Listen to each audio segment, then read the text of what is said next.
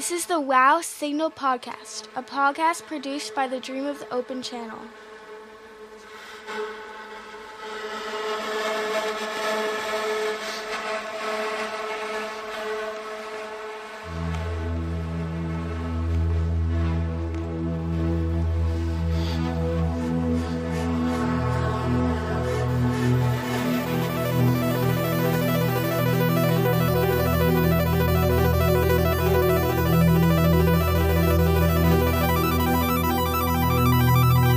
Hello, it's November 2014, and this is your host, Paul Carr. Thank you for joining us on Season 2, Episode 8 of the WOW Signal. And today I have with me James Garrison. Hello. And you probably remember James from the episode we did on astrobiology. He interviewed Stephen Dick. And our new team member, Tim Jones. Hi, Paul. Thank you very much for having me. Tim, tell us a little bit about yourself. Sure. Well, I'm about the same age as you, I reckon, Paul. I don't have any scientific or professional astronomy or anything, actually, in the way of qualifications. I've spent about, the last 10, 15 years online, and about 2004 I started blogging, mostly anthropology, archaeology, and some astronomy. And I came across this podcast a year ago, was it? I'm not sure when you first started broadcasting, and I thought about 2 years ago. About 2 years ago. I listened to a lot of podcasts because I'm at home a lot because of ill health, and the WOW podcast, the WOW Signal podcast, I beg your pardon, struck me as being an excellent podcast, which obviously I listen to and enjoy a lot. And I saw a thing from Paul saying they might need some new co-hosts or whatever. So I wrote in, and much to my surprise, here I am. I'm glad you're here, and we'll look forward to seeing what content you and James and Mike and our other team members come up with over the next few months. But today's topic is one that we talked about a year ago. We said we should cover it, which has to do with the risk to Earth from space, the risk to our civilization of getting hit with a big rock. And we have a couple of people that we've interviewed, and coming up very soon, we're going to bring in Dr. Jose Luis Galache, I think I pronounced that right, from the Harvard. He's at Harvard. He's at the Minor Planet Center. He's an astronomer, and he'll tell us a lot about asteroids and sort of setting the record straight. There's a lot of media hysteria every time a little rock passes the Earth, and they pay a lot of attention to it, but they don't seem to. They often. They talk about the huge space. They always use the word huge. Even if it's a 10-meter rock, it's a huge rock. Giant boulder. The giant boulder, yes. That you could fit in your garage, passed within 1 million miles of Earth last night. And we almost all died, Well, I suppose it's more serious these days if we do have an impact rather than, say, 100,000 years ago or 2 million years ago, because there are so many of us, and we live in cities, obviously. And like some of those past things like Tunguska or possibly the Younger Dryas event, if they'd exploded over a modern city, that would be a huge amount of destruction, obviously. But would that have ended a civilization, do you think? Or just if it... Well, I mean, we don't really know how much damage it takes to destroy our civilization. There's no way to determine that empirically except to destroy our civilization. So, well, I think some people... You'd get a hard time getting that past the ethics committee at a lot of universities. Well, I just wanted to quickly add that as long as asteroids, I hear a lot of talk that we could get taken out by an X-flare from the sun, for example, which could fry the electric grids. Should we be as worried or more worried about that as asteroids or comets, or do we lump them all together into? Well, I think that's a very reasonable thing to be concerned about. especially with our electrical grid and really never had to deal with that kind of major solar flare before. There was an event in Canada a few years ago, wasn't there? When it knocked out part of the electric grid. Well, there was an event in the early 1900s that took out the telegraph lines. That's right. Yeah, there were people getting shot by telegraph lines.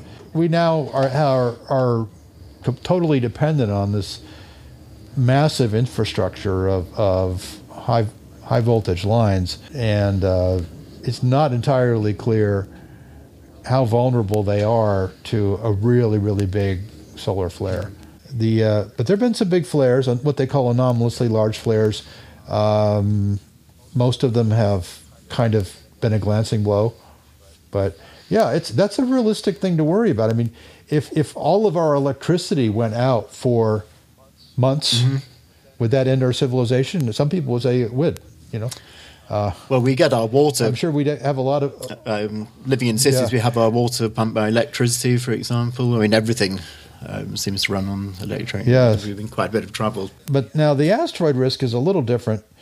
You'd get a lot of local damage, and then you could get sort of damage propagating out from that, and potentially, climactic cooling that could damage agriculture. Sure. Now, as I think we're about to hear from Dr. Galache, that kind of very, very large impact is infrequent. But it's going to happen sooner or later. We're going to be in the crosshairs of one of those mountain-sized asteroids. It may take millions of years, but it'll. So I think some people say. Happen. Sorry, Paul. I'll keep interrupting. It's fine. Go ahead. Some people cite that as a reason that we should definitely send humans off into space to inhabit another world or just drift around on an interstellar arc, because at some point we will get hit by something and we'll need to be somewhere else to carry on. Do you agree with that, or is that being a bit far-fetched? I think that's a good argument. It's not, to me, it's not the primary motivation, but yeah, I mean, the all the eggs in one basket argument, I think, is valid. At this point, we have only one ecosystem we can survive in, and if we want our species to continue, and we know that the planet's not going to last forever, but now we're talking hundreds of millions of years out. But even just a much shorter time, a few thousand to tens of thousands of years, there are still very serious risks, not just to civilization, but to our species. Now, what we're talking about today are primarily near-Earth objects, but there are a whole bunch of comets out in the Kuiper Belt. Those we can do very little about. They don't hit the Earth very often, but and even if we saw it coming and we knew it was on the way, we just have to sit here and wait, basically. So. Yeah, well, I mean, the problem is, you wouldn't have much warning, and it's coming in really fast. What sort of speed do they come in at then? Oh, they can come in... Chelyabinsk, for example. 20 kilometers a second or more. And the problem is you don't detect them until they're just a few weeks to a few months out. By the time you can see it's too late to do much about it. These comets they can be pretty big. They can be, just more than a kilometer in size. But we could get smacked by something in the meantime, a long time before we have to start worrying about the sun heating up the Earth and destroying everything.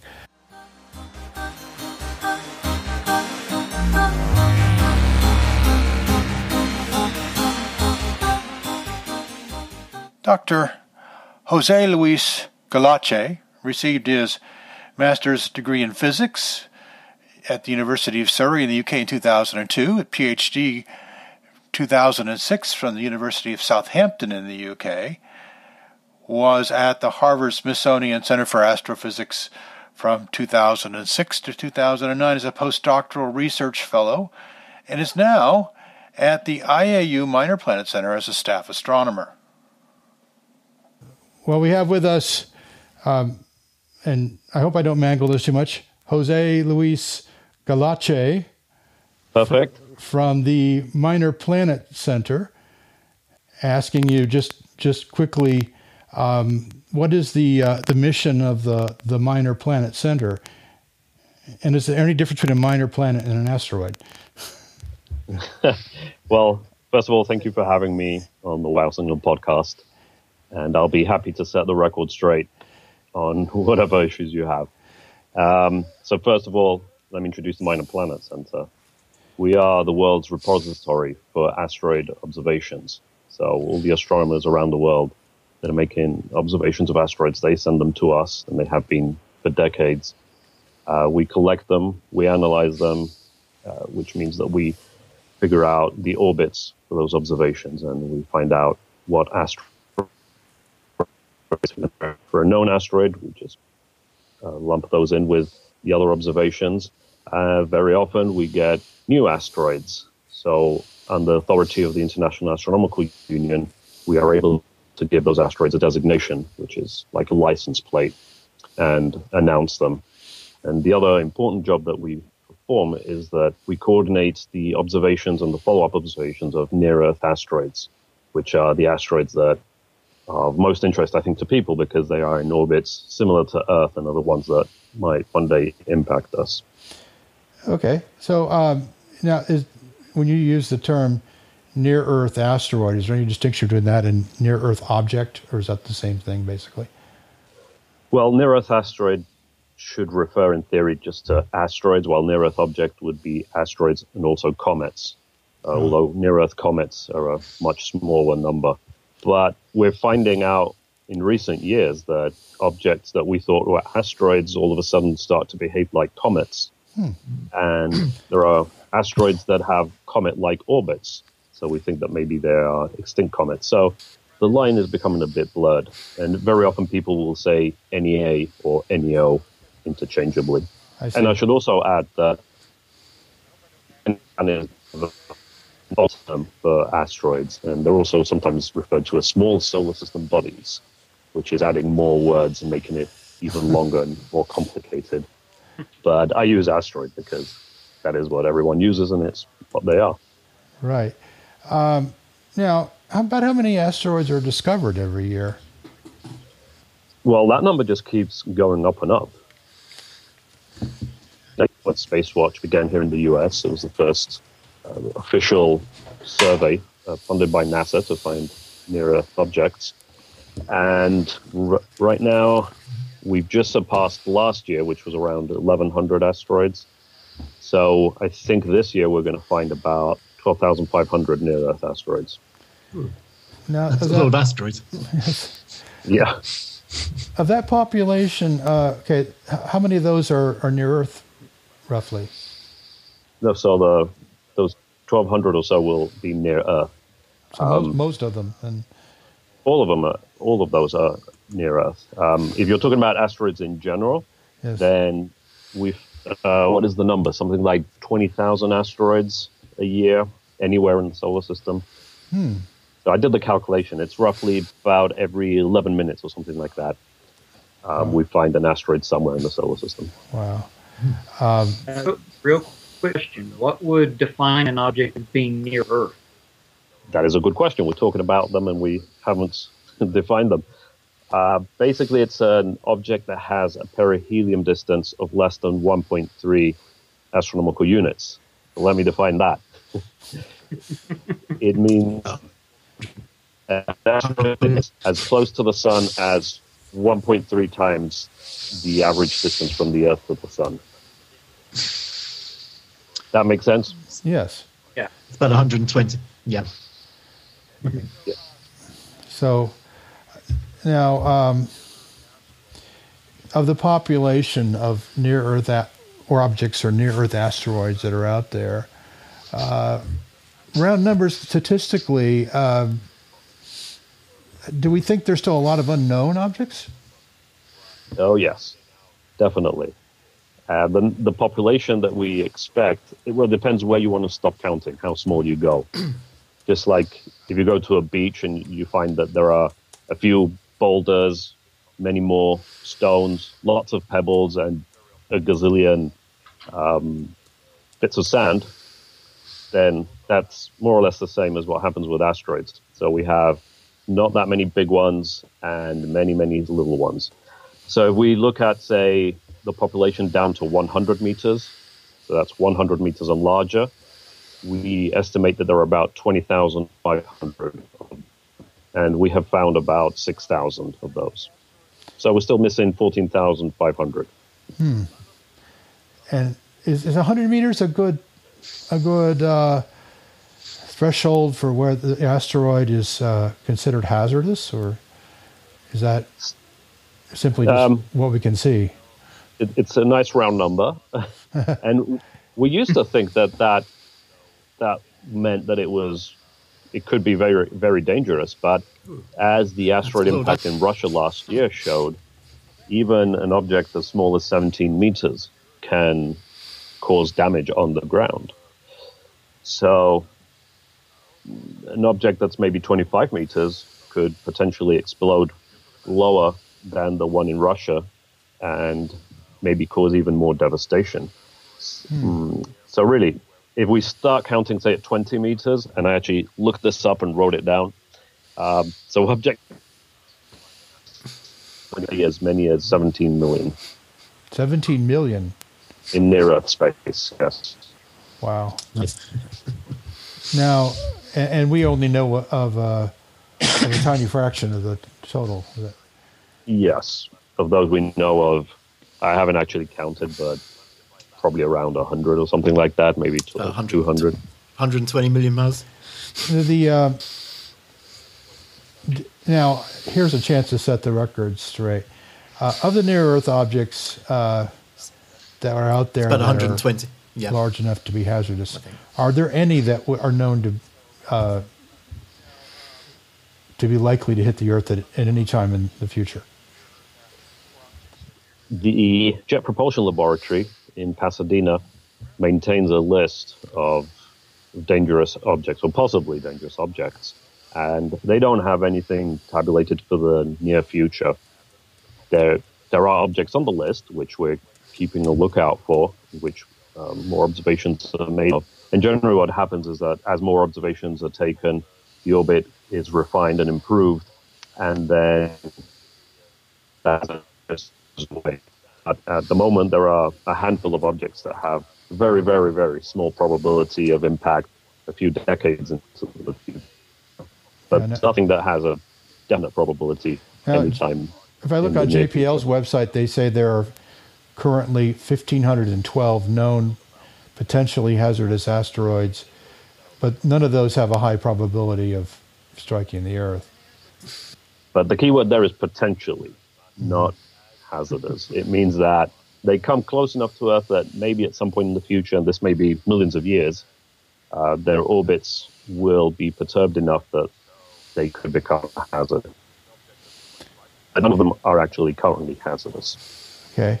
Now, if we do find one that's hazardous, who's in charge? Is it NASA? Is it the Minor Planet Center? Who decides what to do? Well, if we discover a new one that's going to impact within a few weeks, the Minor Planet Center will be the first people to know about that. But deciding what to do, in theory, it's going to be a world problem, right? Mm-hmm. We'll figure out where it's going to hit, and it's going to be in a particular country. But really, this is a world problem. And the United Nations has recommended the creation of a group called IAU, the initials for International Asteroid Warning Network, of which the Minor Planet Center is a part of. And the work that we're doing is to figure out the best way to communicate the risks or the current hazard. And should we ever discover one that is on an impact trajectory, to maintain open channel communications with interested people, which I imagine would be everybody in the world, so that the correct information can be out there. And then, which, let me see if I remember, the Space Missions Program Advisory Group, I believe, who are going to be in charge of studying possible methods of deflection or destruction. Because there is no one way in which to move an asteroid, because asteroids can be of different sizes, different compositions. They may be solid, or they may be amalgamations of smaller bits. So depending on what the asteroid is made of, we have to find a specific mission for it. So when we do discover this asteroid, same page would be charted with figuring out what to do about it. And then who's going to take care of it? Well, we hope that the nations of the Earth come together, especially the ones with space programs, and they can collaborate to develop a mission, and we can go out there and stop the beast. I was just going to ask you a quick question. Are we on Earth somewhat protected by the fact we've got lots of oceans? Well, yeah, statistically, yes. 70% of the Earth are oceans. Mm-hmm. So you'd expect 70% of asteroids to hit the sea. Now, if we're talking of a sizable object like 100 meters, if it hits the sea, it is going to create a tsunami. Sure. So it's still going to be a danger to the coastal areas surrounding the ocean where it hits. But what does most for our protection is the atmosphere, because objects 10 to 15 meters or so, maybe even bigger, will not actually make it through the atmosphere. And we see this in Mars, for example, whose atmosphere is something like 1,000 times thinner than Earth. Now, let's talk about a meteor that was in the news recently, the Chelyabinsk, which you've already mentioned. Was that a complete surprise? Did the Minor Planet Center have any idea it was coming, or did it just hit? No, nobody knew it was coming. And it wasn't because nobody was looking, but because nobody could look, because it came from the morning sky, so basically from the sun. And telescopes on Earth can only look at the night side of Earth. So they look away from the sun. They can't look towards the sun. So there was no way we could have seen it. And it was too small to have been seen on a previous pass close to Earth. Mm-hmm. And no, go ahead, James. Go ahead.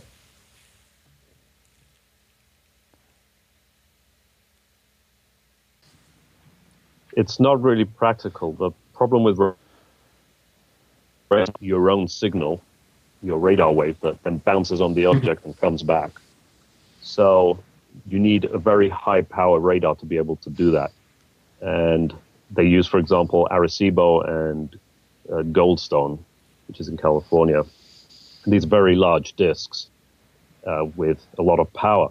And because they're targeting asteroids that are many hundreds of thousands, even millions of kilometers out, they have to concentrate the beam, which means that they can only point at a very tiny spot in the sky. There is a nonprofit group called the B612 Foundation that are proposing putting a space telescope in a Venus-like orbit. Would that help with the detection of those sunward asteroids? Well, in principle, any telescope in space is going to help, especially the infrared.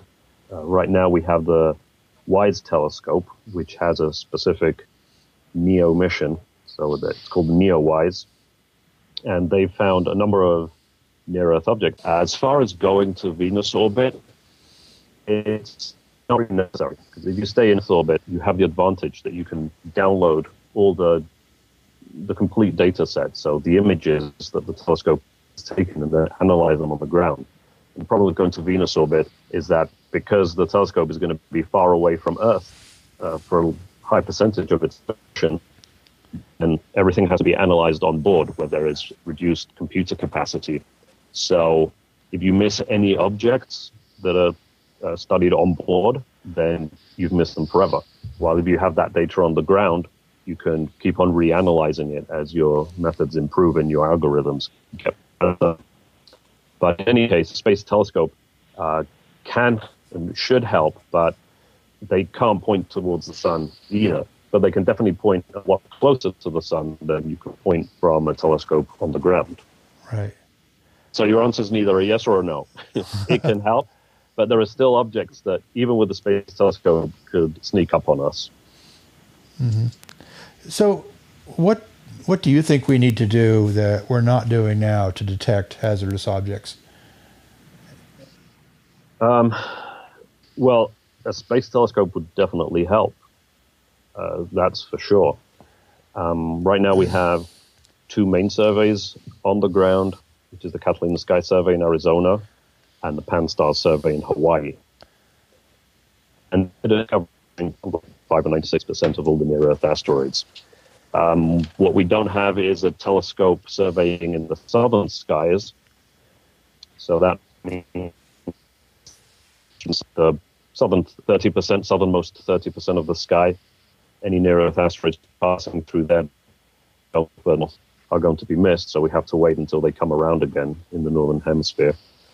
But if we keep on doing what we're doing, we will eventually discover all the potentially hazardous asteroids. The question is, how quickly do we want to discover them? So at the current rate, it's probably going to take at least a decade, probably more. If we want to discover them sooner, then we're going to need the help of an infrared space telescope. I see. And do you think that? So you think we might actually have a complete list in about a decade, just using the equipment that we currently have, or would it be? It's not a population that's growing, is it? Or not growing fast, anyway. I hope not. Well, the modeling right now suggests that it's a steady state. So we lose some that fall into the sun, will get ejected out of the solar system, and at the same time, we're getting new members injected from the asteroid belt. But it's a slow process. I see. Now, the asteroid mining efforts, such as what Planetary Resources is up to, prospecting for asteroids, will that help us find NEOs? I think we're expecting that NASA is going to find them, and they will use that information. A little bit like the mining companies might use data from the U.S. Geological Survey to see whether they get. That's how I think they're thinking. And you have to think that they're going to send out probes, and they're going to have to be small and cheap. So they're not going to big telescopes or anything like that. I see. So I don't think they're likely to discover any meaningful numbers of asteroids. The Earth sometimes acquires temporary moons, according to some recent research. Can we detect those, and can we plan a mission to study those? So right now, only one of them has been detected. It was discovered in 2006. But depending, I know there are 2 groups that have been looking at this, Mikhail Gravnik and Stephen Kortenkamp. And their numbers differ a little bit. They both agree that at any given time, there's probably one temporary moon captured temporarily by the Earth.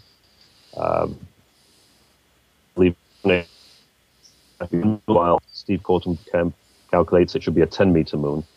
And I actually went to a talk of his last week at a large conference, annual conference all the planetary scientists in the U.S. go to. And I think the number he gave is that he expects at any time for there to be something like 4 1-meter interesting animations based on his calculations. But I spoke to him, and he said that they're difficult to find because they move very slowly with respect to Earth. And the current surveys that are looking for near-Earth asteroids look for objects that move quite fast in the sky. So you'd have to fine-tune your search if you want to find these temporary moons. They actually, in the sky, they move slower than main belt asteroids. I presume you've heard of the Younger Dryas comet theory that supposedly killed off the culture and wiped out the megafauna of North America. And some people are saying, yep, that was definitely comets. We found the nanodiamonds and the spherules. And other people say, maybe we haven't found anything at all and there's no for it. I was just wondering if you had any thoughts on that. Well, unfortunately, not being an impact expert, I don't really side either way. I've read in the past a little bit about this, and it seems like it's still up for debate. But apparently not. I think this is the game that science plays so often, where you find there's nothing definitive, and different people will look at the evidence in different ways and come to arrive at different conclusions. But I think also there is a preconception that you hear all the time saying nobody has ever been killed by it. And I wonder if hearing that too often leads scientists to think, well, nobody has ever been killed by an asteroid, therefore this cannot be an asteroid impact. Was Tunguska a similar kind of thing to that, do you think? Or that's a big mystery, isn't it? Sorry, you were breaking up again. You were asking something about Tunguska? Yeah, I was just asking if you thought Tunguska may have been a similar kind of event to North America, if indeed that was a real event. That's a big mystery as well, isn't it? They haven't found any debris from a comet or anything. Well, I think Tunguska, from everything I've read, does seem to be almost certainly an asteroid. I know there's been the big debate whether it's a comet or an asteroid. Given the field of destruction, the shape, it seems to coincide with what you would expect from a pretty cohesive asteroid. Let's talk about the broader question of existential risk to Earth from space collisions. What do you think the best estimates are that humanity will dodge the bullet, that we'll never have to deal with a really civilization-threatening collision? Or is it almost a certainty over a long enough period of time? It is definitely a question of when and not if. So if we're going to be here probably another 100 million years, then as a civilization, then we will most likely have to deal with civilization ending impact. We have average numbers that we estimate from our current models and knowledge. So something like what killed the dinosaurs, we expect to only hit every 100 million years. Okay. Something like another 35 million. That's good. that hit Russia last year, effectively every 100 or 200 years. But that's an average. So that doesn't mean that we might not get hit by another one next week. Right. Just on average. Not off the top. Sorry, Okay, anybody else have any other questions for Jose? One.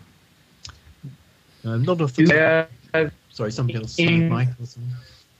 Do you have a protocol or anything we can do now in order to affect an asteroid stream, or are we just kind of stuck watching it come at us? So you're saying, is there anything we can do now to, if we saw an asteroid coming at us, could we do anything now? Is that your question? With current technology? Yeah. Okay. I've heard a few theories of putting rockets on there, paintballing them, but nothing solid yet. Yeah, I think we do know more or less what we'd have to do. And there is technology for a lot of it. The first thing we need to know is the asteroid itself, how large it is, what it's made out of, if it's a solid piece, if it's two chunks, if it's many more chunks. And really that would be decides on what mission we launch, what type of mission. The thing we probably wouldn't do is what we did in Armageddon. So we wouldn't send a bunch of deep-sea miners out to put a nuclear device inside the asteroid. Mm-hmm. That's probably what we wouldn't do. But yes, there are... Sorry? That answers another question about people. Okay. I think that that's all our questions for now. hopefully we won't have to call you back anytime soon and ask you what that thing is headed for us. But thank you very much, Dr. Jose Luis Galache, for joining us on the Wow Signal podcast. Thank you, Paul, for struggling through my surname. And I'll send you a link shortly when this comes out. Okay. Thank you. Definitely, I look forward to that. And feel free to get in touch with me if we do find one that's coming towards us. I'll be happy to chat with you guys.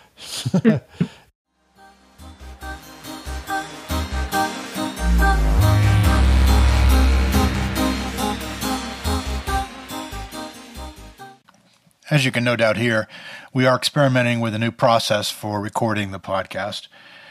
This is responsible for the uneven audio quality that you just heard.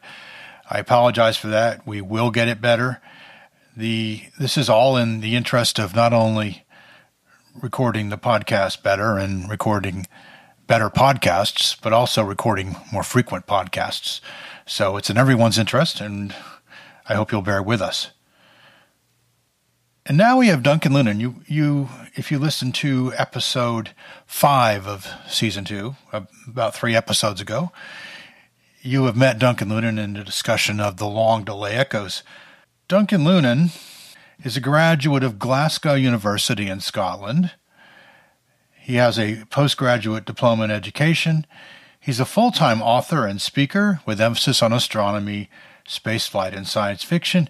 In 2013, he published the book Incoming Asteroid.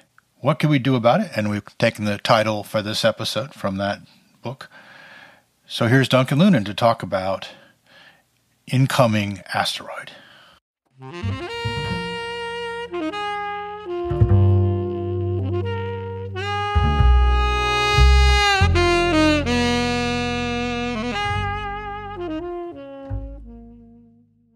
I'd like to move on to the topic of planetary defense and your book, which I've not had. I don't have a copy of, I'm afraid. I did get that summary that you sent.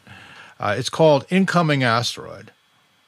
One of the questions that first pops up, we know that there's lots of, there's actually, I think, over 1,000 what so-called potentially hazardous asteroids out there. At present, we don't know of any one that's certainly going to hit the Earth at any future time. Mm-hmm. But it is possible that in any given day, astronomers could say, well, there's some probability, right? They'll never tell us it's certain. They'll say, with some probability greater than some frightening threshold, this thing is going to hit the Earth. Now, most of the ones we know of are fairly small, but still big enough to do a lot of damage. So, in your research, did you find that there could be what's the biggest asteroid that we might not have detected yet, and how much damage could it do to the Earth? That's very hard to say. We know it's now reckoned that something like, the last figure I saw was approaching 95% of the estimated population of potentially hazardous asteroids have now been located, and as you say, there's no immediate hazard. And where I ended the book was in saying that, comparing how the picture has altered over the last 40 years, and saying how very lucky we have apparently been that. Not only has nothing hit us, but nothing looks likely to hit us before we have time to develop the means to do something about it. But the scenario of the book was proposed by a friend of mine called Bill Ramsey back in 2002 as a discussion project, which continued over the next 10 years. And the question he laid before the group called Astra that I was involved in then, was if we knew there was going to be an impact, if we knew there was going to be an impact in 10 years' time, what could we do and what would we do?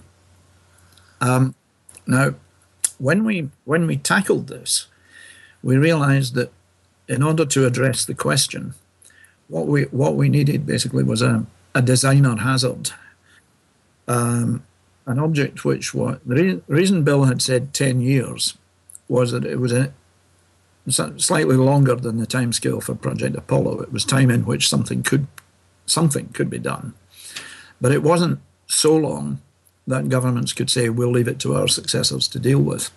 Action would be required, starting pretty well immediately.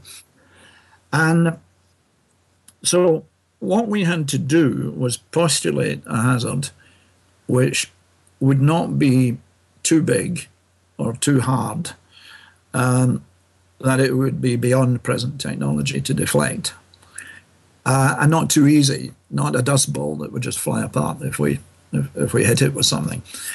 But it would have to be in an orbit that wasn't too hard or too easy to get to.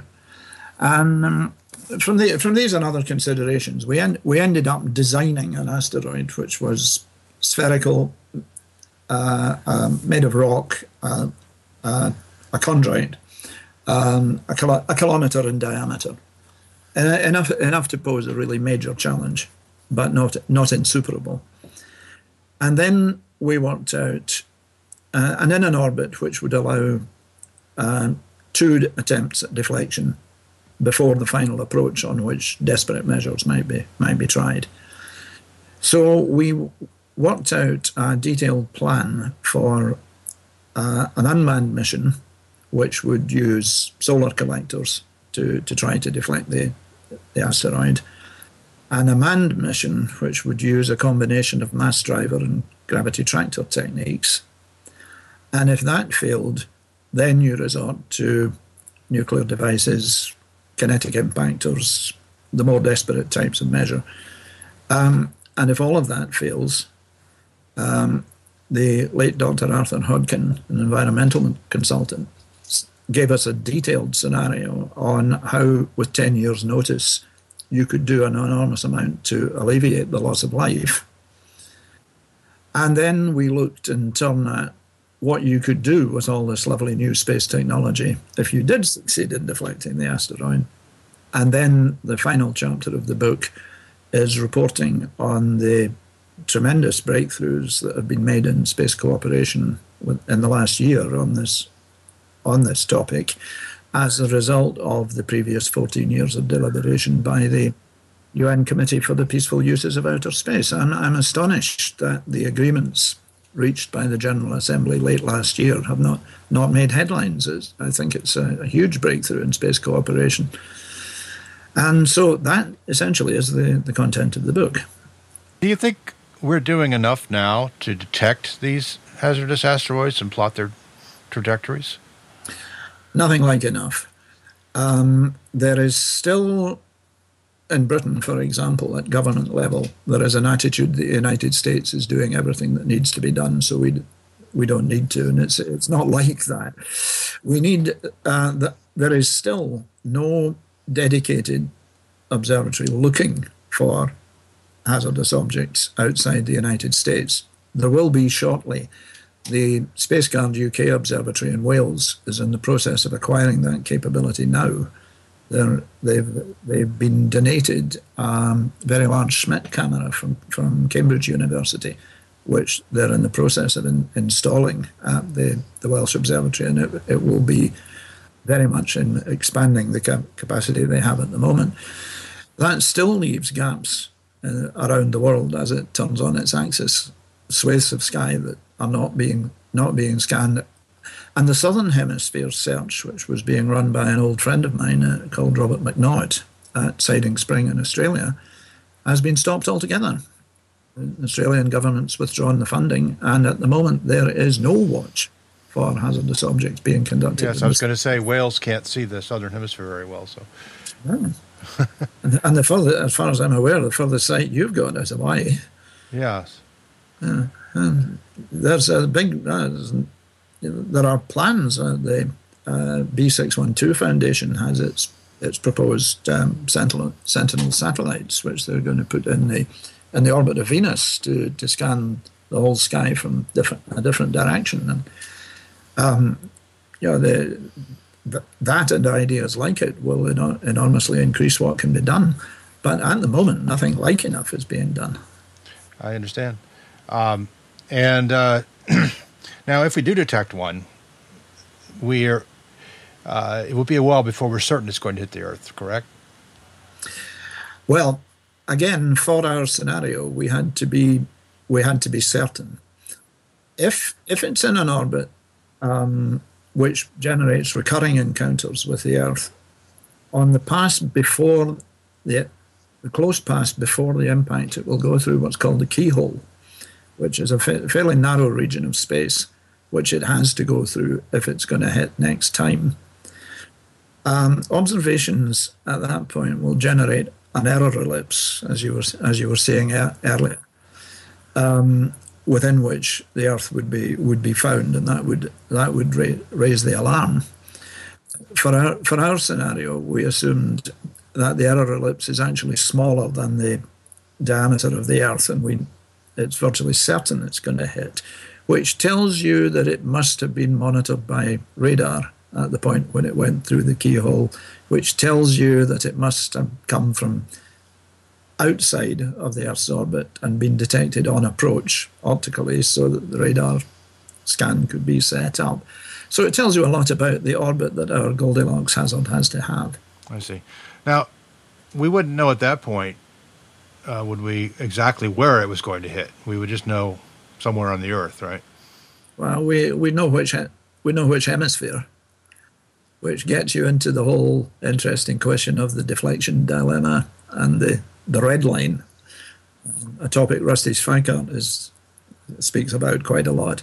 His fear is that in that situation, different nations might start trying to push the thing in different directions, away from themselves and towards one another. And you could end up with an awful situation where everybody's efforts cancelled out.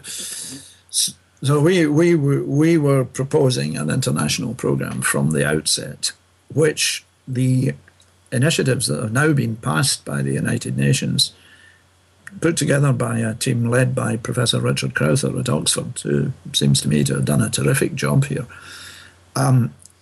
The international agreements are now in place for ongoing watches and the development of strategies to deal with a hazard if it's found. This is a very big forward step. Mm. They could save a year or more of argument if the crisis does arise. Well, let's talk about some of the mitigation techniques that deflection techniques that you discuss in your book. Why not try nukes first? Why not try hitting it first? Wouldn't that be simpler? Well, will it work at all? That is the question. You lose a lot of time if it doesn't work. Mm-hmm. There's also the question of what if you shatter it? As Jay Tate of Space Camp says, you've turned a cannonball into a musket volley or worse. It could be you could create a far worse situation by shattering it if you overdid the nuke. What you want is gentle, slow, cautious, bit by bit modification of the orbit, and not one big bang that may or may not work and could make things worse. There's also the question, if it does turn out you have to send people there, do you really want to irradiate it first? We're going to have enough to contend with without having a big radioactive patch on the side of it. Right, I see. So that would we don't even know that a nuke would deflect it sufficiently then. Yeah, there are scientists who believe that this is the answer. Zaitsev in the former Soviet Union believed this was the way to do it, but he was thinking primarily in terms of really fragile objects, dust balls that you could completely disintegrate. But Nigel Holloway in the UK did a lot of work on ways to deflect asteroids with nukes, and he still believes it's the answer. Last I heard, and he was kind enough to let us use his figures. This wouldn't actually. You wouldn't use the nuke to destroy the asteroid so much. You'd use it to create a hotspot on one side of that. That's the idea. Yeah. which, if you don't yet know what its composition is or its structure, strikes me as taking an awful chance and starting with that. We saw that as one of the last ditch measures. Nigel Holloway told us that you could deflect an asteroid of that size with a year short of impact. So I would say that was probably the time to try it. If all else has failed. Now, what did you think was the most promising approach for deflecting a hazardous asteroid?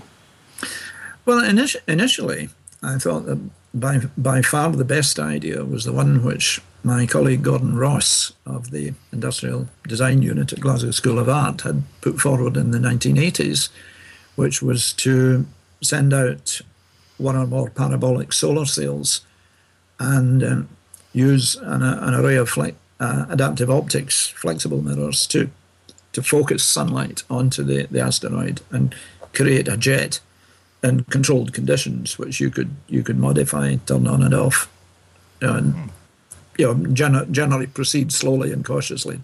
I see. Now that idea has gone a lot further. We shared it with Dr. Max Vasili at Glasgow University, now Strathclyde, and he has taken it a lot further, and he has decided that using solar-powered lasers is a better idea than doing it all with mirrors. So, there's a great deal to be said for that. But we're in agreement with Max's group that if that one doesn't work, mass drivers and gravity tractor are the next best bet.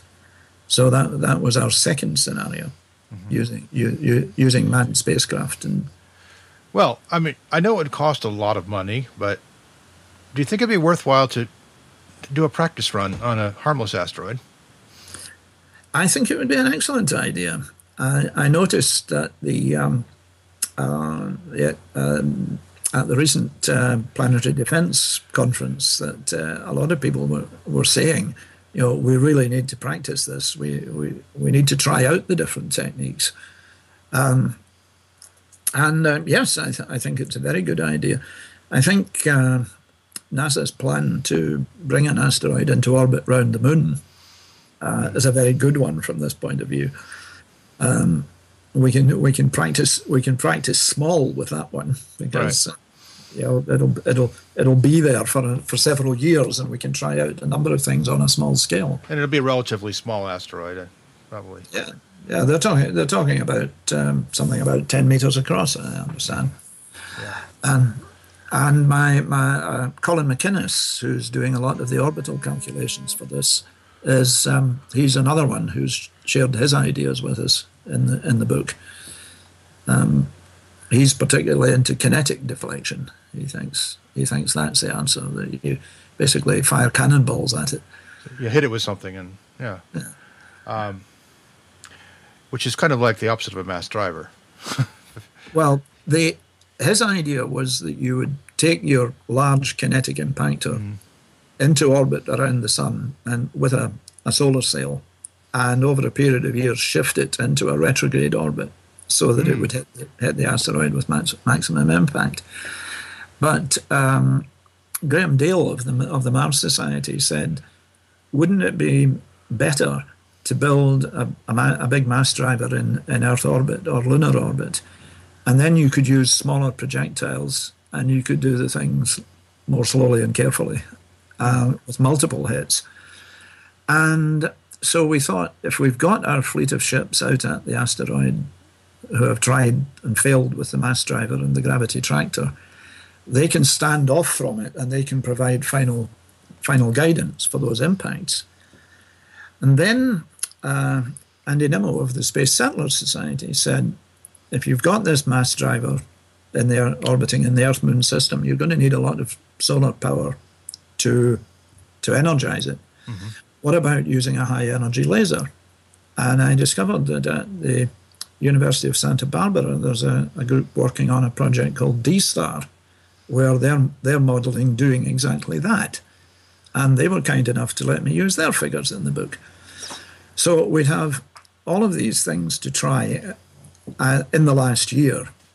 And if they all fail, then the quotation I've put in from Robert Burns at that point goes, "Now all is done that men can do, and all is done in vain." And then you come down to getting the peoples into the shelters, as Arthur Hodgkin suggested. And remarkably enough, he reckoned you could cut the death toll by 90% if you had 10 years' notice and you made adequate provision. And what's worse, a land impact or a sea impact? Sea impact, certainly without warning, would be worse, far worse. But J. Tate pointed out there are special circumstances here. There are parts of the ocean that are deeper than 5 kilometers, even deeper than 5 miles. If you could deflect the object just enough for that, and we're talking about a 1 kilometer object, then the crater won't reach the seafloor. The environmental effects of tsunamis and storms will be very bad, but you won't get the dust thrown up. You won't get the nuclear winter. And so if you've got 10 years, you can evacuate the coasts. And the thought of evacuating the coasts all around the Pacific Rim is a pretty fearful task, but with sufficient determination, it could be done. Well, that's your only hope of survival. You'll find a way to do it. Yeah, there are billions of people living around those coasts, but given at present we're primarily dealing with paper designs and paper solutions to planetary defense. What do you think is the next step? Where should we go? Where should we go as a planet? Mm-hmm. Where do we go? Well, I think the first thing, which has been missing ever since the days of Project Apollo, is to get a heavy lift booster, equivalent capacity to Saturn V, back online, available for big programs if we have to run them. Russia had its Energia booster at the end of the 1980s. But that didn't survive the collapse of the Soviet Union. It could presumably be regenerated if you had a 10-year timescale. But at the moment, the Space Launch System is the thing that we're looking at, saying, well, this is going to give us that capability back. It means we can put people on the moon again, and we can go to Mars if we wish to, and we can do the asteroid rendezvous that Obama has directed NASA to do. But it will give us the capability of doing all kinds of things in space, which at the moment we don't have. And I'm really hope that this goes through and becomes a success. I see. Beyond that, as we previously said, yes, definitely much more of keep watching the skies. Let's be certain of what we can do. Well, that's a relatively low cost and high payoff approach there. I think that it's such an obvious thing to do that I'm not sure why there isn't more being done. But yes, as J. Tate keeps saying, to do it on a global scale would cost about as much as a squadron of fighter bombers. Probably less. And to get the Schmidt telescope set up at Space Guard UK, it's going to cost roughly as much as a new Range Rover. Now, he's not in a position to buy a new Range Rover, but he has, through sheer determination, managed to raise about 3/4 of the funding. Yeah. A percentage of the proceeds of my book is going to that. Yes, so help to save the Earth by the book. And the B612 Foundation is largely raising their money through private donations. So that may be the way we go in the future. We may just, everybody on the planet who cares about it sends a check. Yeah. Well, when the combined gross national product gets big enough, as Freeman Dyson said back years ago now, when the world becomes sufficiently prosperous, the first starship may be built by Boy Scouts. And it could be that way.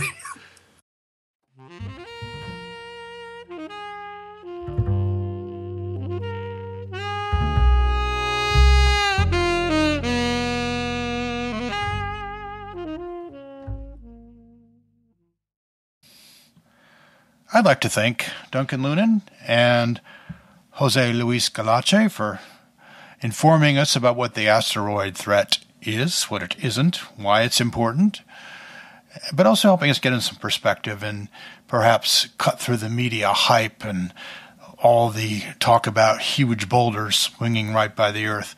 I hope the next time you hear a meteor report, you'll have a bit more perspective, and a bit more of a balanced view, and understand what they're talking about. The importance of this topic is high. I agree with Duncan Lunan that we're not doing enough for surveillance, and I think we could do more for very, very little investment compared to, as he pointed out, a squadron of fighter bombers. The B612 Foundation is also a private voluntary organization that is headed up by some former astronauts like Rusty Schweiker, Ned Liu, and they are doing important work in this area, and I hope to have them on soon to tell us about the Sentinel mission and why it's important and why we need to understand the asteroid threat. And also, people from the asteroid mining community can help us understand this better as well. Also, we want to hear from you. We'd like you to join the conversation. There are lots of ways to contact us and to get into a discussion with us. You can go to the blog and make a comment at wowsignalpodcast.com. You can go to our subreddit, the Wow Signal Podcast subreddit. You can go to our Google Plus community. We even have a Facebook page, which is not very busy at the moment, but I'd love to see some more traffic there as well. You can also email wowsignalpodcast@gmail.com. We want to hear from you. We'd like your feedback on this episode and others. We'd like to know who you think we should have on in the future and what topics we should cover. If you want to help support this podcast, go to patreon.com. That's patreon.com/wowsignal, and you can contribute per episode. And along those lines, I'm very happy to report that we have our very first patron, Stephen Fernandez, who has pledged per episode to the Wow Signal podcast. And thank you very much, Stephen. You are our first patron. I hope you are nowhere near our last, so you're the pioneer. And Stephen, send me your snail mail address, and I'll get you a T-shirt or a coffee cup or whatever it is you like. And I will thank anyone on there who supports us on Patreon. Also, please subscribe to the podcast. That way you'll get all the updates right away. It's free. We'll never charge you for the podcast, and we'll never have any advertising on the podcast, except for these little begging segments where we... One other little announcement. We've begun a new format for the Wow Signal. In addition to these longer episodes like we've just had, we're going to have something called the Wow Signal Bursts. We've already had our first one. It was Mike Mongo discussing his book, The Astronaut Instruction Manual for Preteens. And there will be a number of these. That they'll be 5 to 10 minutes. They'll be largely without fanfare, or not a lot of show notes or music, just a quick, very focused discussion of a single topic by one of the team members, or possibly a very short interview. The bursts will be on the same feed as the regular podcasts, but they'll be numbered separately, so keep an eye out for them. So that's it for Season 2, Episode 8 of the Wow Signal. I'd like to thank our guests again, JL Galache and Duncan Lunan. I'd like to thank my panel, Tim Jones, our new team member on the Wow Signal, and James Garrison. Once again, I'd also like to thank our patron, Stephen Fernandez, and I'd like to thank our musicians, DJ Spooky, Jason Robinson, and Erica Lloyd. Here's Erica Lloyd's song, Fulfill.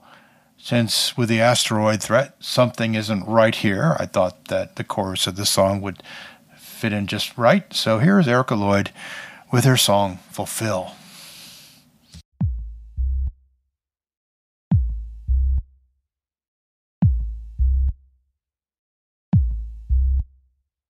I'll give you what you want tonight, take it or leave it. Your body has to hold its right to get back some feeling.